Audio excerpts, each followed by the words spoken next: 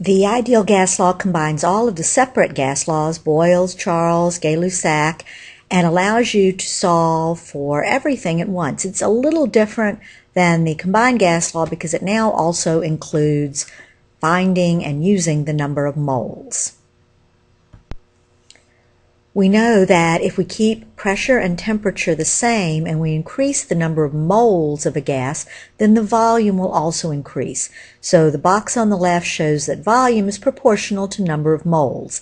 In the middle, that box indicates that volume is proportional to the inverse of pressure. That, of course, is Boyle's law.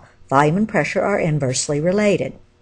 Then we have volume being proportional to temperature. And that, again, is Charles' law. As volume goes up, temperature goes up, temperature goes up, volume goes up. We now can combine all three of these into one relationship that says volume is proportional to number of moles times temperature over pressure. That gives us PV is proportional to number of moles times temperature. And finally, the ideal gas law, PV is equivalent to nRT, so number of moles times temperature times the R value. The R value is the ideal gas law constant. We will certainly discuss this more in class, and you will actually determine the gas law constant experimentally. The ideal gas law is a very powerful equation that allows you to solve for many variables as long as you know the others. Again, you do need to make sure that you can manipulate the equation for the different variables, and then it's simply a matter of plugging in the values.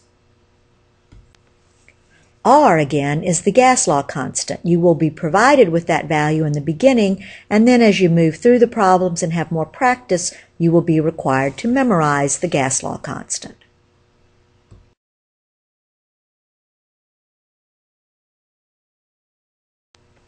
I will explain more in class, but the value is determined from several known values. We know that 1 mole of any gas at standard conditions of 273 Kelvin and 1 atmosphere will have a volume of 22.4 liters. That has been experimentally determined.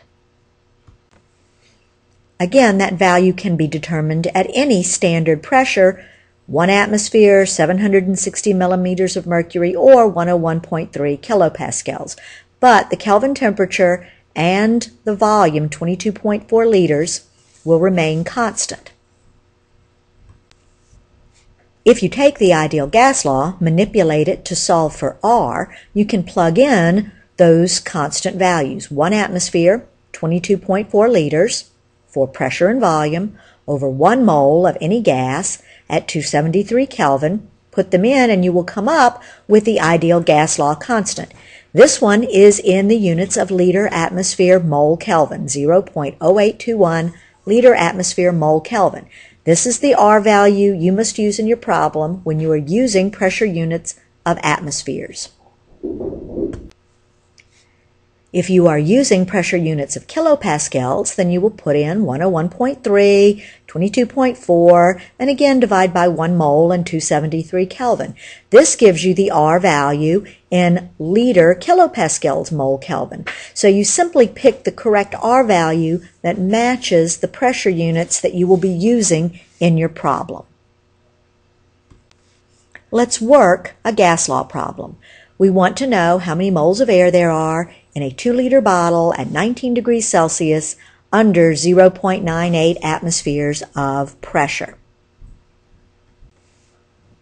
Looking at our data, we see that we have all the variables we need to plug into the ideal gas law except for the number of moles. Taking the equation, PV is equal to nRT,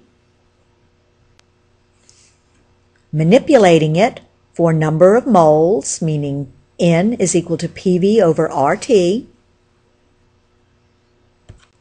plugging in our values of pressure, 0.98 atmospheres, times 2 liters, divided by the R value that we will choose is the 0.0821, since that will match our pressure unit of atmospheres, times 292 Kelvin, putting them into your calculator, gives you 0.082 moles of gas.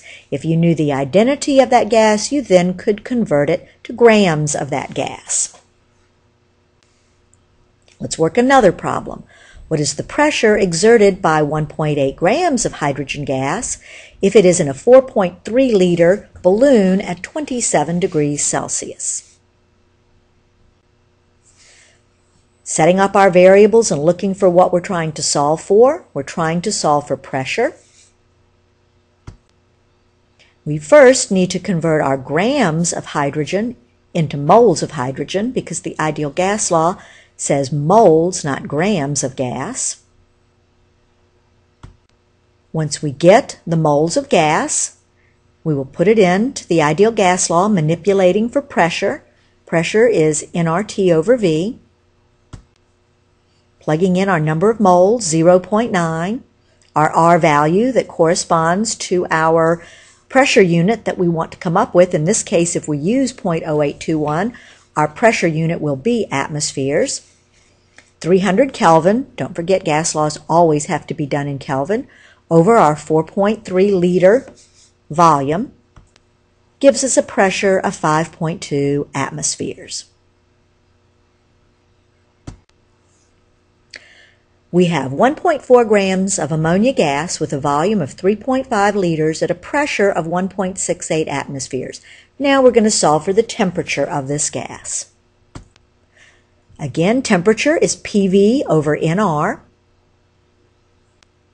We still need to turn our grams of ammonia into moles using the molar mass of ammonia. Placing our variables in to T is equal to PV over nR.